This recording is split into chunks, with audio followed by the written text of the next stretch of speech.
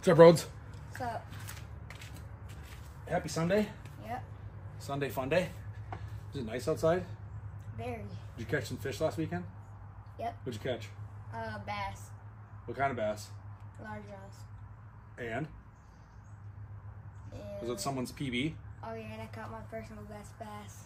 Yes. It's been a good week of fishing. I'll be honest, we didn't fish near as much this week as we have previous weeks. We had Clam Outdoors Pro Day on Thursday and Friday. You came to that, didn't you? Mm-hmm. Did you see some cool new ice fishing stuff? Yep. Are you excited? Yep. What are we going to do after this video? Look for stuff. Look at ice fishing stuff in the middle of August. Yep. Why not? So we got excited. We had Pro Day. This is where Clam Outdoors releases all of their new ice fishing stuff for the season. You might have saw it on Friday, 2 days ago. It is live on clamoutdoors.com right now. You can see all the new stuff for the upcoming ice fishing season, some of which you can buy right now. Some stuff still trickling in, but some of the cool stuff that you just saw on Friday released, you can actually buy right now and get ready for the ice fishing season. Now, let's stop talking about ice fishing for a little bit. Yeah. Fair enough? Okay, we're going to jump back into open water fishing. You know, this last week, we did see water temperatures creep back up just a hair. When we talked to you a week ago, we saw them drop quite a bit. We had some cool mornings. We talked about 40s and 50s in the morning. We didn't see that much at all this week. We saw 60s, mid 60s, upper 60s to start every day.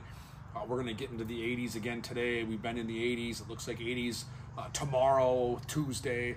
This coming week is the start of the Minnesota State Fair. Does that sound fun? Yep. We have a giant booth at the State Fair. I'll be there for opening day. You're going to see a lot of things happening at the State Fair. You can come down to the Clam booth and see what's new. You can see the screen tents. You can see these ice fishing products we talked about. Minnesota State Fair starts this Thursday. We'll be setting up for that a couple days, and then I'll actually be there opening day from start to finish up on Machinery Hill, corner of Cooper and Lee. The Clam booth, come by. We'll talk fishing. Please come by, say hi. I'd love to see you.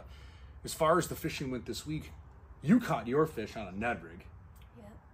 And you caught your fish casting the opposite direction of where the weeds were. Yep.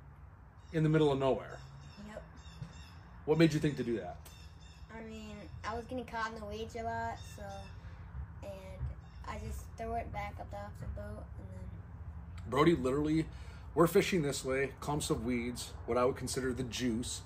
Brody's casting this way, kind of into the abyss, and he caught the two biggest bass with us the other day, including his personal best. So something to be said about that. I'm going to investigate that pattern a little more. Free roamers, nomadic fish, chasing, I'm guessing, bluegills and crappies. You could see some schools of fish, panfish, prey, bait fish, and I'm guessing he just happened to intercept some of those big bass roaming through there.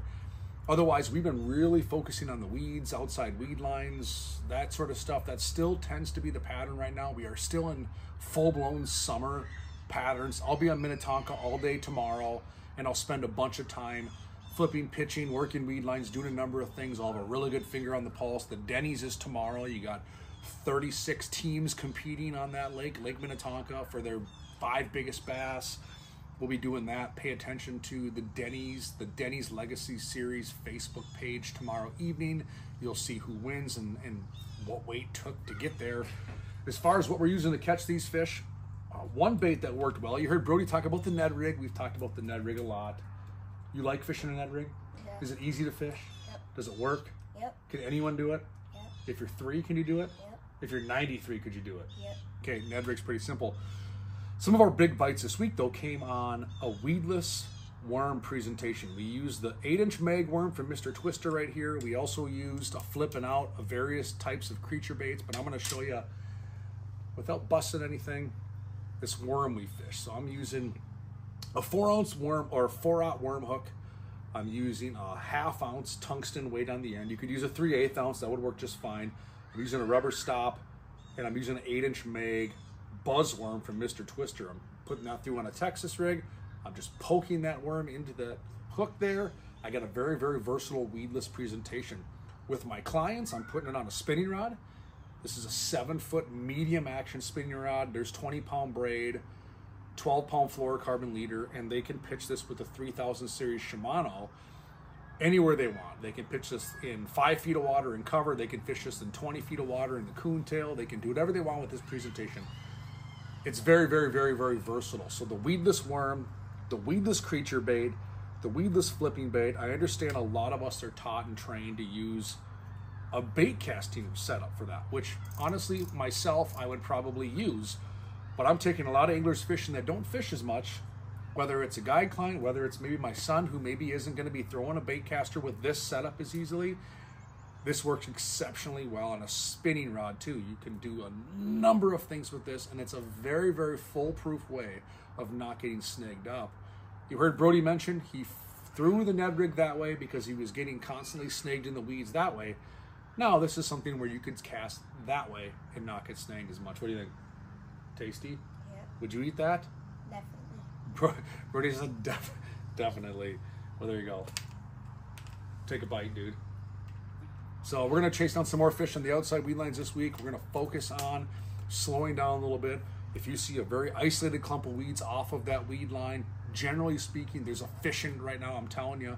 Cruise down the weed line, everything looks uniform. The same.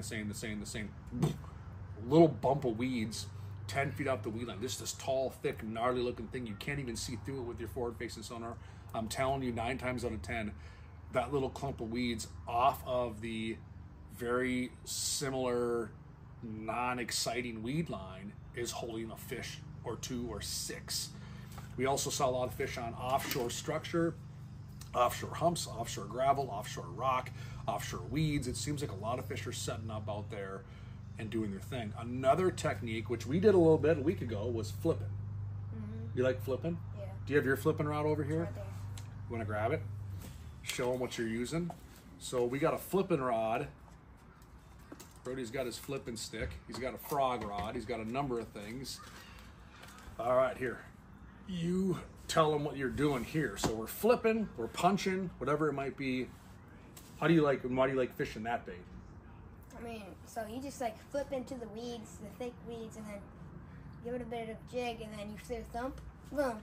Boom. So this is a heavier presentation. You got a 3/4 ounce or 1 ounce tungsten weight.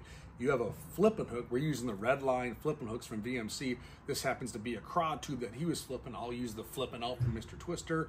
I'll even use a BA Hog. There is dozens and dozens of different really good flipping plastics. And this is something where, like you said, like Brody was telling you, you flip into heavy cover. Even the gnarliest, nastiest clump of weeds, this weight, weedless, will punch and plummet right through it, won't it? It's pretty amazing. You let that thing hit the water, and like Brody said, all you're doing is you're just kind of shaking that rod a little bit, and you're stopping. And I promise you, if a fish is there, this is not too heavy. They'll come over, and you can feel that bite, can't you? Definitely. Thump, and then what do? Reel up, and you let her buck. He's got 40-pound braid on his setup. You could do 50, 65-pound braid. We have a fluorocarbon leader. We are tying direct here on the Brodies. Did it matter? Nope. It didn't matter. So anywhere in this heavy cover, you can definitely just tie direct to your braid. I get that question asked often. Now, if I'm fishing maybe a little cleaner water, more sporadic weed clumps, and maybe I'm flipping more milfoil than just heavy matted up everything, underneath the milfoil, it skinnies out, right? The fish can see a lot more. I might throw a 20-pound fluorocarbon leader on there of some type, but you can more than likely just flip with straight braid. Heavy action rod, good Shimano bait casting reel, buckle down that drag, and away you go. Yeah, I'll give you that back. That's your whooping stick. Yep. The fish don't stand a chance when that rod's in your hand. It's pretty much, if Brody's got on a flipping binge and he puts that rod in his hand, it's pretty much game over. I just get out of the way. You just clean up everything, don't you? Say that. Guess you can say that. So another easy way to catch some fish is flipping. You can use a crankbait right now. You can use a wacky rigger on docks. There's a lot of bass under the docks. We didn't target a lot of pike. We probably caught them by accident. Yeah. We didn't target a ton of walleye. There are some walleyes schooling up on the weeds still, but a lot of them I think are offshore, not what I'm great at, something I want to continue to learn. We've been predominantly targeting bass this last week, and probably this next week will be the same. We'll be targeting bass, maybe some panfish. We did catch some crappies. They're schooled up, easy to find in the weed lines. Some are in the deep weeds. Relatively speaking, they're deeper than 10 feet right now from what we've seen. Some as deep as 20, 25 feet. So the panfish are schooling up outside, especially the ones you want to catch if you're looking to take home a meal.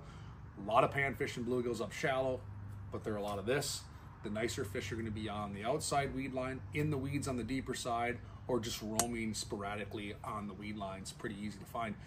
This week, we're going to do everything we just talked about. Flip, probably use a spinning rod some with a Ned rig or a jig worm. maybe throw a crankbait. I'm not sure yet. Maybe throw a deep rock jig. I might get out that football jig from All Train and throw that out deep and see what happens. Not sure.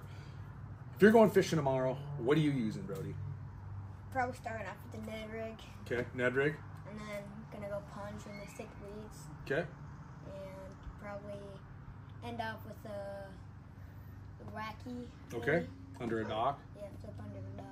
So Brody said if he's going fishing tomorrow, he's going to start off with a Ned rig or a spinning rod setup of some kind. He's probably going to flip or punch with what we just showed you, and then he's probably going to end skipping some docks with the wacky rig.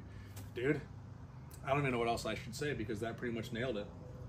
It's probably what we're going to do tomorrow. So get out there, have some fun, enjoy your week. Again, if you stop by the Minnesota State Fair, corner of Cooper and Lee up on Machinery Hill, come say hi to us, talk fishing, and we'll get ready for another awesome week. And again, stop out at clamoutdoors.com, check out all the new ice fishing stuff, check out blackfishgear.com, get your sun shirt on. It's going to be a warm week.